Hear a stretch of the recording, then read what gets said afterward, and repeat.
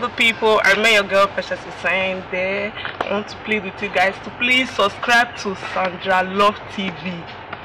Subscribe, get where? Click that bell button if they see our blockbuster.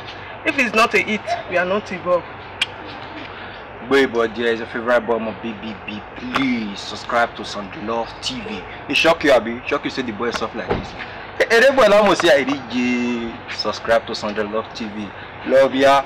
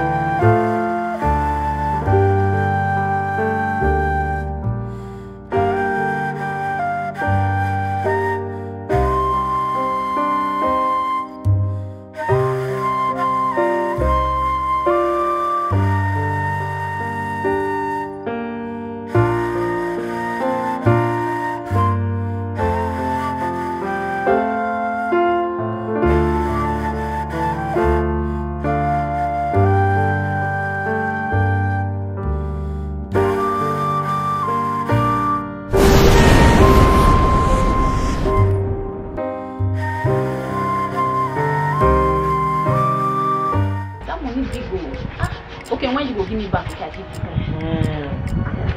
Say after I just said, and you get one money I just said. Sure. I know. Oh yeah, now. When you just tell me, say, see when you give me, no wahala. You say be my best customer, not get you should just tell me, say, see when I'll give you the money, I'll give you. It takes one money I just say a contribution. I will tell them that give me this month. You will tell me the date. Me I don't know. My post say that then you will give me the money. You don't tell me big go, not be small money. Oh. I tell you now, say I'll give you more. And people when they take the contribution, they never gather. I'm not saying I give you that money. Let me hear you say this month with this I'll give you. But not fuck me up. Now market I want for carry on. I beg me they beg you by myself now. And I'm my best customer. I don't ask you money like this. No wahala now. I'll give you. When you come tomorrow. Yes, I'll not keep it. No, it's not standard now. That one not be problem. My best customer now. But not fuck me up. No, if you not say be my own.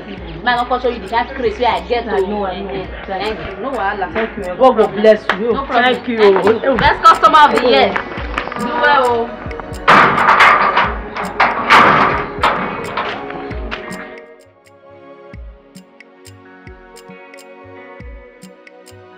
We na wara ba na wa musubi woni una mune na munosi e orere nu kawo e oto nu hie una mune obere ni na mugo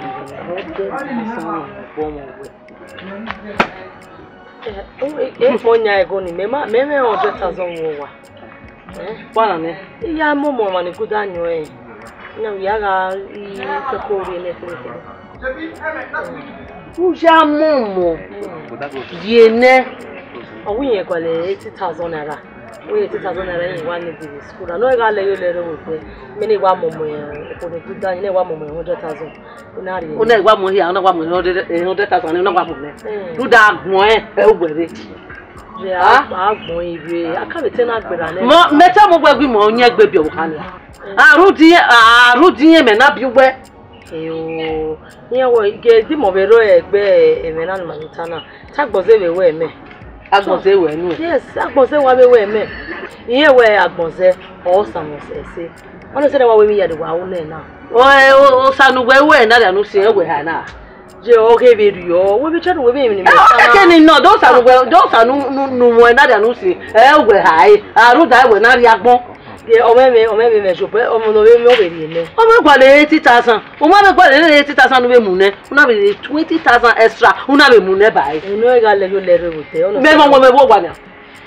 o mo me ru wa ni wona Agbonze abi Agbonze ya te mai iwuna na mo be yi ise wu ne a na se bogina bo be toni ise ne tete gboja fun Akwa mo epa ya kwa mo epa o be se gbe ya gi ona. Eh bo si ene ke na ko mi degbe. Oni sa akia atule mo bu we de. Akia atule mo bu we de. Afia wo ri egbe manya we unrego na afia ma afia. Oge we do. Ede na ma nehu wo bu we de. Ah, Edo ya so meje egbe ya wa wo. we ri me opa mi we ri we de agbe. So ko rudian ebi iwuni ana kwa mo re yi. Iwuni me no nye egbe bi we me ni ju e.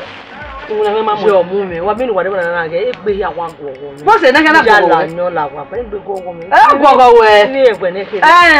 U be do o ga gon so do we bai. Ah? O ba de me su ke pa ba ni o be de. Wa be re ni o be gbe re ke no na bo ri go. U ya mo mi go. U be mu ne. Ere ono se mi ne wa de 20,000 by 20,000 wa ga 100,000 no ga le do wo. U pon gba we kun. Ah? Iwo o ya geto nu mu. Iwo we ya we to. Un mi go ya we to. Iwu lo pe na mu e. E ti wo no bia mo meje ga ta bi re wo no. U be ta na o ni ku bi do awa. E be ko ta nu na. Agbonze na hina na na we o pe aro poropa na. Ni na oga ready ni na Agbonze. Mi a to bi me we da o dai. No la ho no ro bo we kure. Imaru da ebi o. Ha. De to mo sanari anusi. Mi aka ma mi ano e. No ka ma me. Igo nu mo e. Ye ya gwa no ni ai. Wa ki nai. Me se we do. E to mi go yo ohun. O ma won, o ma bi ene. E me me ware. Wa e bi ene ne wo. Jo me se we do. Ege no ya se mi amio. Ume omodo. O ma me go yo ohun. O ma egbo e. So kun yo pa lopon ni o le mi ame mu ni. Ofo. Achi. Mo lo ko ba be ti po lo Oko. na. Ele agba dona. E de wa mu. Oni se. Ye ni awu. Wa ta lo mo ko ba ta le de de. Ere yo ya ta ma.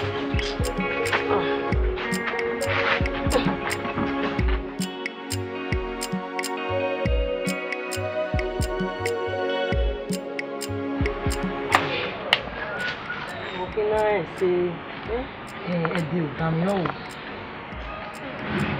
Omi aya kinto. Ona ya mommy go. E yo be nyan ni go ma ni go no mi ba nyo. Ona ya mommy 100,000 naira. Dami o 80,000. E gba yan re no e o. Ona ya mommy 100,000. No mo bo mo we. Na ya bi no we ya yi. Oni ezu. Oni ezu. Ọmọ no me to wa tare we. Okay, ọmọ no we. We mami wo ya we we school no wa ta. Me no wa ya vianji me ho ni na. O do me na wo do a pi. Na ge he una. Do da mo ta me we no wo de pe ya je wo do no Jose. So me ma o na do me we graduate. Na we he graduate graduate me ma no do me we. Ma you say so ono say na ya kwali go. It's working na ya we ya sa wo de Wetana. Ene wetana. Ngwa ya se ni. De ne me wetana wa ri yo iho. Okome. Omo bi gba yan yin gwaligo. Ogbe ogbale 80,000. Una be 20,000 by. On your manager school to miscellaneous. In case of scarcity. O be mi go ene 80,000 ni an ele moto jo. O bi ari export of the bread. O be de mi kere o be so do be de card no be ya tin we be wire. No ge wo na bo sunu na igwe to sacrifice no manu gwe mu ya. Mete we ogba teme na re wa pobo ne we ori agbon gele me wa do give over here bad that enu wa ma mia we o je we ri e du ga ta ma we ke no riri aje no eme we yan afian o ma bere wo no we ni udu we na wo pipi only a true love in me only a true love wa be mi yari ewo nso ke se menu wa be ya gu yo me na ma se na gu wo si e na no deju ohun na ge ko be na ko e bo ya pa be we le o e ge no mi ere o e ge e be na fe na sa we se gu won se be ni je agbo e se na pa o se we wa de fi eti mi Será me ko o we girlfriend do get money we no dey give you girlfriend take fire straight mommy ji o ta nenu ye na ni o ma se boyfriend girlfriend do get money wey no dey give you boyfriend. Na fire straight. Mommy G hotel. Be a nete. Boy 100,000 we go nekere ni abia. O yere go work na. As far as go settle the happiness in it. Emi no matter ni hu. E no be nemi. Ana hina. They were west only say omujo to. When I was yes, also when I no gene. Of course. The weather is fine. And I need that vest come true, you know. I will advise you.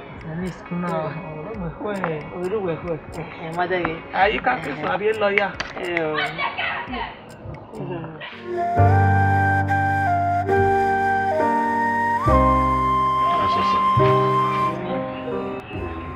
When you do Oda me ma be owe me marry me ahi wa do me me ma be ni ahi me school no ni me wa la na be ni ahi ai e ma de so po gba no owe no sa giru o sa wa di we gi me wo we e o sa bo ahi a bless o ma to ko e o ma ya bless o ma ti o ya me ka we no sa giru. Imagine yake school. It do come out. I was worried. And then amigo me aya ni school na aya de la baby ya na wo ni de le ya na amigo ni have textbooks ni ya amigo. And I need 2,000. But to my greatest surprise, Dolly 100,000 naira.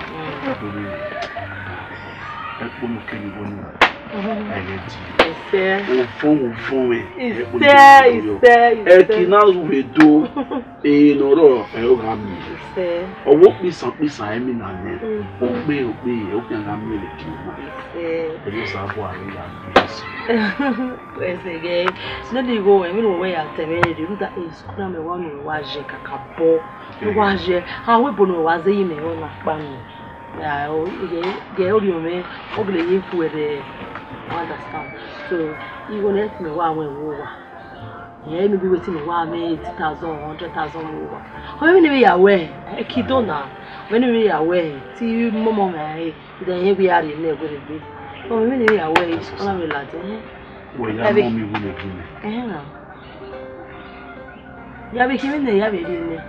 The one we school. But I will not. Yeah, tell you when they are representative. Ebona, yeah, no or representative. Ebona. You may want to be a tower Agbonze or be representative. Ebona. None of you are doing. The monogy school for 2 weeks. But why is your school not wrong window of food and my back? On the wire for me. The school now in this one. Yeah, maybe like maybe Muna. Yeah, we are bowing where we don't get no why. Only me one was say.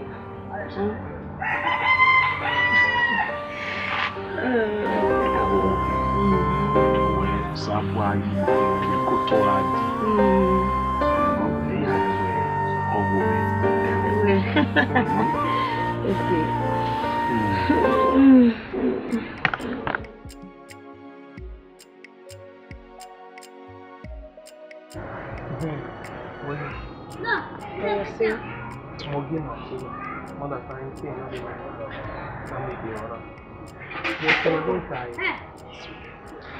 Why women wear? I saw sir. If you know that you say, or my few would ye, why would they move? The good women may buy fellow.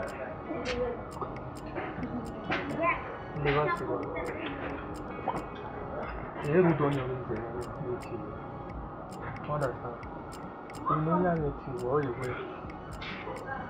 know, see women and queen on you feel motherfucker. Near we in Yakara, wow, we would have my queen or hell. Near we can Maniakama, we no go see where you are Zapa woman. But you do dig where one mean women.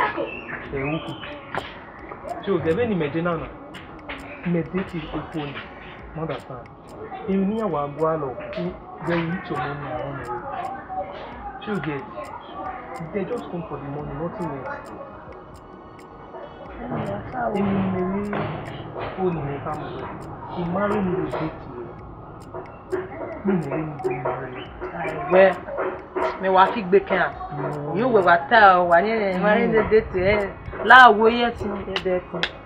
You die they to see me kwenu we ban. We gari wa mare ma. Ah o na Agbonze na sana we atari. No mo na kwena. So me we ya we excuse na. Yes. Boy go salon boy and go see the mother believe in me and you know the like how can you inspire? Here a big money to really travel. Understand? Almost say never say one. You do get well, say when not the relationship is very serious one. Or say no man really over Eh, ka kama when ya. We go we. What say now? Understand? Mariwe. Yes. Doni wa no why we here there sin. E ja. Okay we wali maya gbabo. Yes o. Here there sin me born.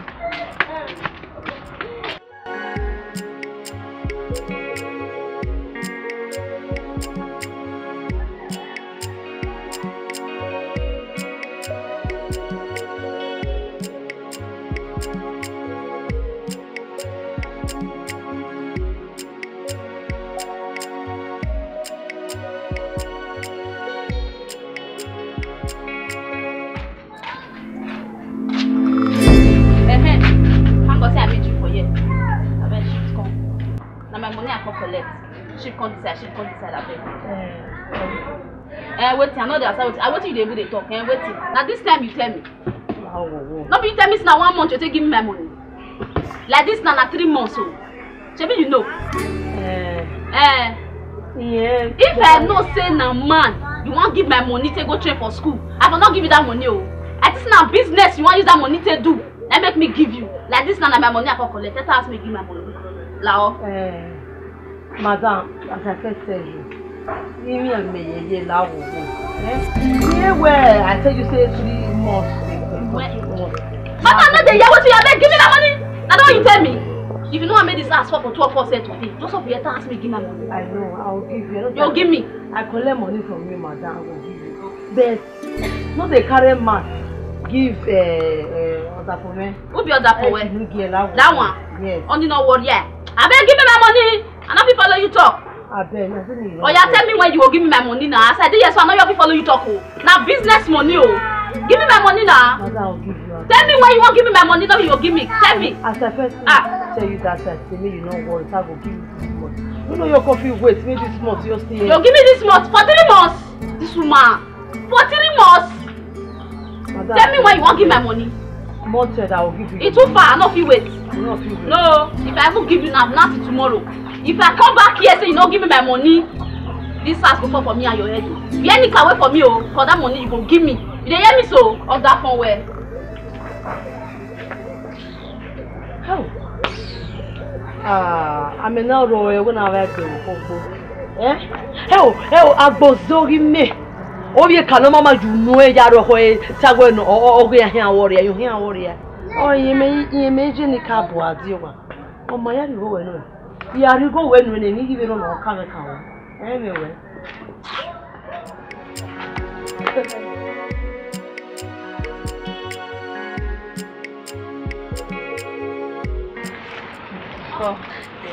What have we done for her? Maybe I damn. I don't know. Here you go. Anyway, that way, you may have what you made for a little bit. I want you to hear. I was saying, what I'm going to Lao and I'm not cold. What is the point? Wait, time you must. I'm going to call you, block you. Yeah,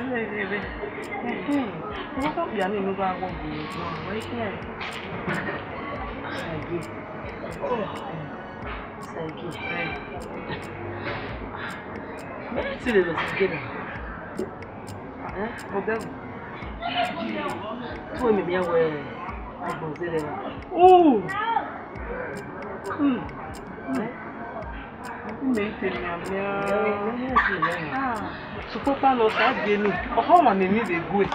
Eh? We go Agbonze we go zene. We be me wan always zene we na gukwe. Me atezo bi yo nu kwene. Kwene.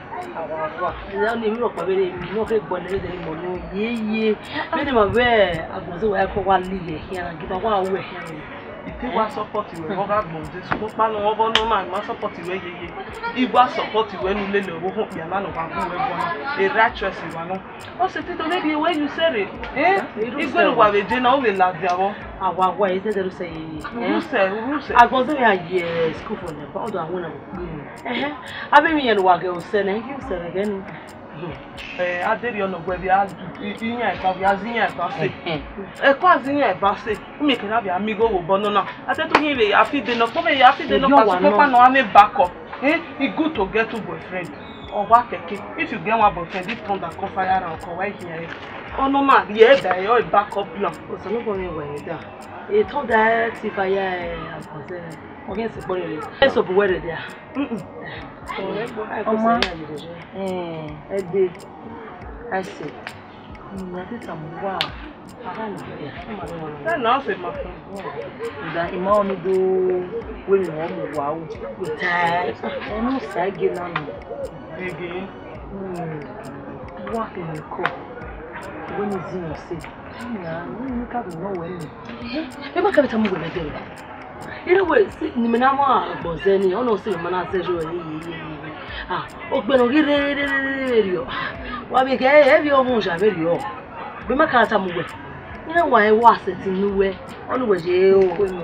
Kwe ne o ma mi me na, o gwe na be so obo. Ma ya bia ya re bu opa. O me ma na yi. E doje. O se dosi yen na o gbodo no la ku so oto o ko me o gbeze o we gwa we zo se gbe je nene do yan gbe lo wa we do ujo Agbonze na je o se wa jo we gwo re nene do a go so re do o ga je school for the mahia be je nene do o ma kan do boro ge o sa ge ni o wa ma iwa o e o na si ni o e welele me mo ni melele ne be ni ye je yen me won Owo lelere madam speaker. Wa yi fe. Igbo ya ba yi o ya yin no ya le lo wa gbo. Isha, no okay, me ma lele na. O si ma be hian lele, o pa ya hian. Omo. Hiya, abu ya wa ya lo. Agwa. Me cost so ni no na. Omo we se. Le no je school la be ya gbobo yo se no na. Expect wa wa. Obegi. Won o sa gebe Yesu. Visible. Owo kwene. Okale. Ti so wi yin me ne Agbonze wa la. Yo gbe e no mu. Ya pe no fo ni de. Mu ke ma. Esi. Ba we wa mu si. We ni we do ne we na. Ne ya ma. Emi ya wa ma. Anyway, me wa mi na emi ya wa. Kele ni na ba ka ni ewe ni we si ni aba. Oge na kuwo. Isi na wo ino na. Me na. Zo e bi you no say you. Ina do very well. Ni pa mu go ire ba, le ba se ba o se nege asosa. Owe nte kiriki no ro ne boy. Ni ya o ni e fe ba kan be. Eni ya e wa do we na we. So yo ni. Iko yo ne. Imi na me na. O mi na iko yo ne. Dazi wesi. Ori ore soko. Ina we re gbe ipa ni edu. Na e wa me mi egbe be ni we ya re ri abi ya pa. Wait. What ike? There's nothing left now. Besides, get why you away in no keke now. Ni why you go your own now ga pari e. Ija we ko. Never say wa. Awo ya du gi o me baba na. Imelele we ye a city. Aka bi ari city na be ya ari mi be wa ya. We ma be we mo say na. Wa du gi o me ni bet. O be baba na. Aka to gba ye city na. You say when you Ah no, I said. Mama not born. Wa nyo wa ha mo we ni wa ko ni we mu da nye ke tin ye ma ni do imu ori ori ani do fu egbe ken we ni akia ni omo na ko se leni tam ni so mo e fu o mesi wa no ti omo na gbon omo no ka very care person omo na gbon a o ya mo e ku iri ka no mama o wa mi ni o wa ka bo wa we me igba kan re ni ah ime wa le unu sa lo ba give boy no je igba kan re ni re ora iri odo mu go yo aso sa ori do so to oni ore ni wa na na nda emi no si eni mana ka ku ne e ti ma we ne we won e uti ma we de no we mo we ti we aso sa uti e no do ze na wa pari o boyin o ewe igba kan ra so sa ni ifan wo e ma bo me ima one odo fi egbe kere do pa ko wa igun ne ohun yen ma igwa lo ni eye mu jake gba kare o de na ido kwenu ni e oni me wa ka bo wo o ri be pe ikwe ori won ye ni na mu pe lori oni pe so de no apa ko to na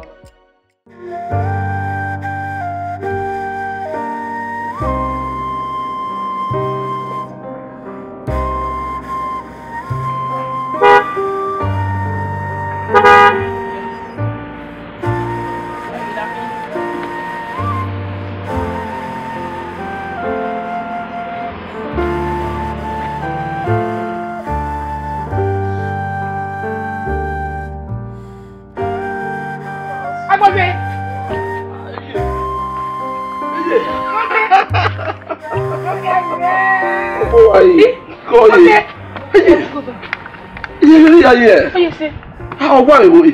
Madema. How are you?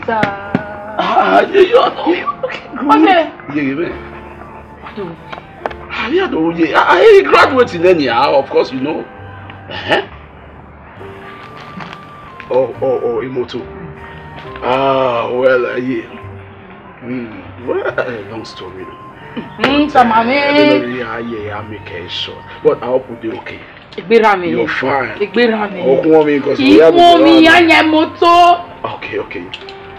want to pray for you. You see, when you're here,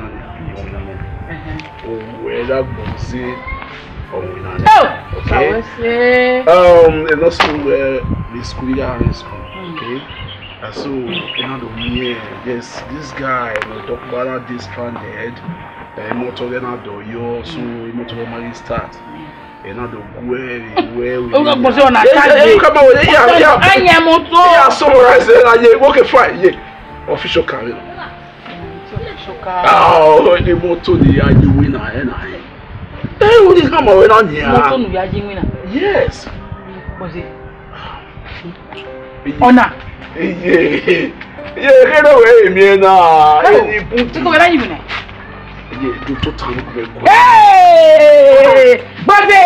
Bade moto! Hey! Papa, we say again, I need a pin now, you know. Okay, we imagine kill now win away, sing na naked bed of why, you know. So, don't you know, Bobby, we were say, don't know more ties, so we're not coming away in school. That was one if I hear, okay. I will not really get in touch. Fine. So I may worry when okay, my going in a automatic. May why I graduate. What's the price of what's when we are okay, Brian. It's a right here. I want to find a job. I want to find a job on your body. Next year, the same when it's my official car. When time? Or maybe I was in so in winner after soon and every year. Yet to be on the car, I will wear any day. It will mean be you are going most and why we are being the last before you were for another one. I didn't remember video. No, the clock when you want to young family, and give me a white one for then and they are there. I saw Saturday. Oh, okay, now I might tell you. I may want in on you. Oh, she made it on you. I one we are here. Do that. If we said we want to we are one year grown. If I imagine I see. Don't want to away.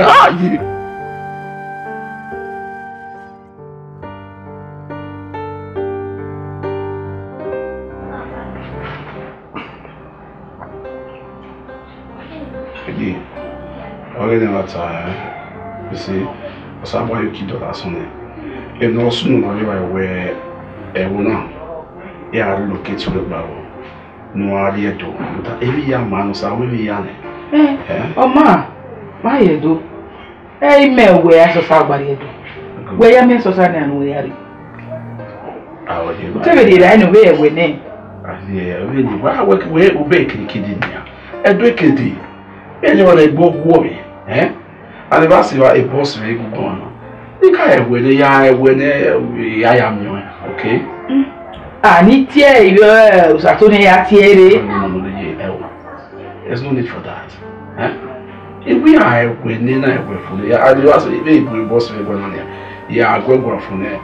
Fine, I am your only two. Because I'm already see one in our years, now we see one, so only two every year. You know, fine. So, I also said, no, yeah, I am your son. We were the Bamesa. Maybe we have so the open way seen. We made a vision, eh? Maybe we're an amigo. I thought I knew what I did. Yeah, well, yeah, okay, yeah.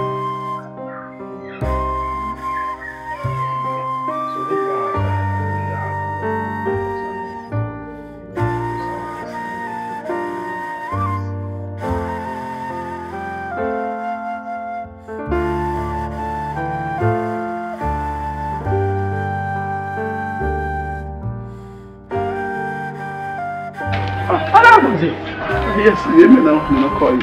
Oh, yeah. Call you. Yes, okay, ready for you. Where? Oh, yeah, up to Kiriama. Eh, me yama. Only the man with Pedro Balaka with Carol. Yes, Pedro. Where may we men? Oh, my supervisor, I don't know.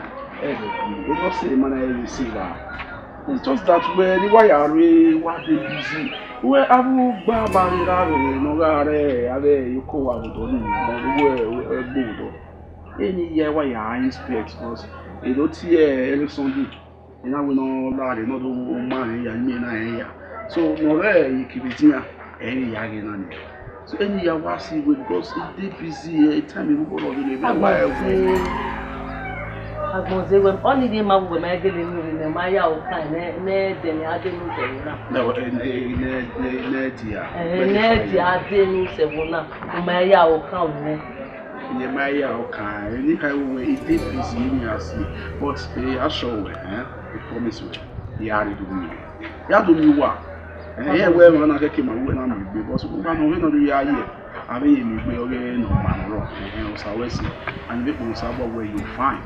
Oh, no. No, yeah, well, I'm keeping away.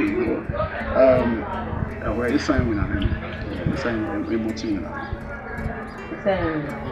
Yeah, immortally, I know. So I was saying, now, what you know, I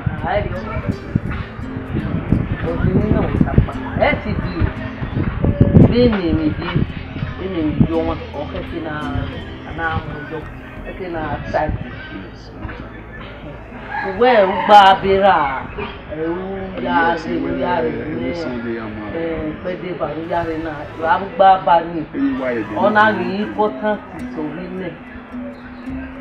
You might come my way. Oh, yeah, you might have inspect. What do I be busy? Just that we know them, know that why you were able to have no year and so, and you worry about what you are okay. You are checking the even higher. I'm to be even here. So that's I will tell them where.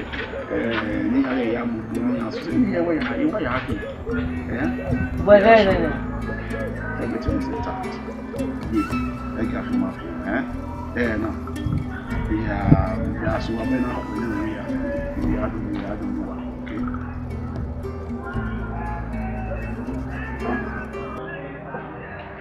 Ama yoga emeke today na le ba. No, it's okay. Ya to me when you try. Agamero.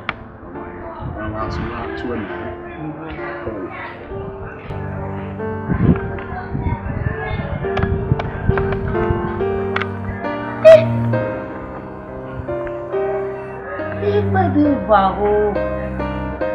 Agbonze dire wona. Oma so wima. Agbonze no wa ke school de hotel e po ri so to e po school e mu yo to o tu le mu de. O e ko ze ye de na ni. O ze ma ri o wima ya.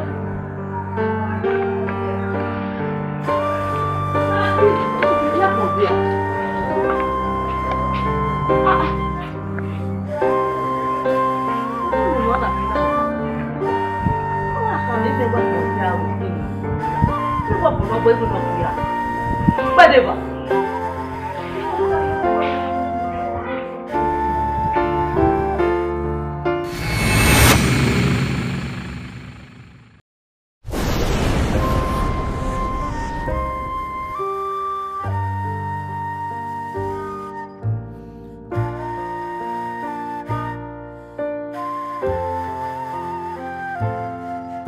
Hello people, I'm your girl Precious Sandra.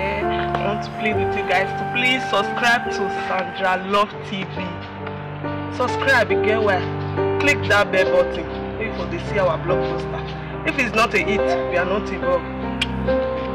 Wait, but there is a favorite bomb of BBB. Please subscribe to Sandra Love TV. It shock you, Abi. Shock you, say the boy stuff like this. Subscribe to Sandra Love TV. Love ya.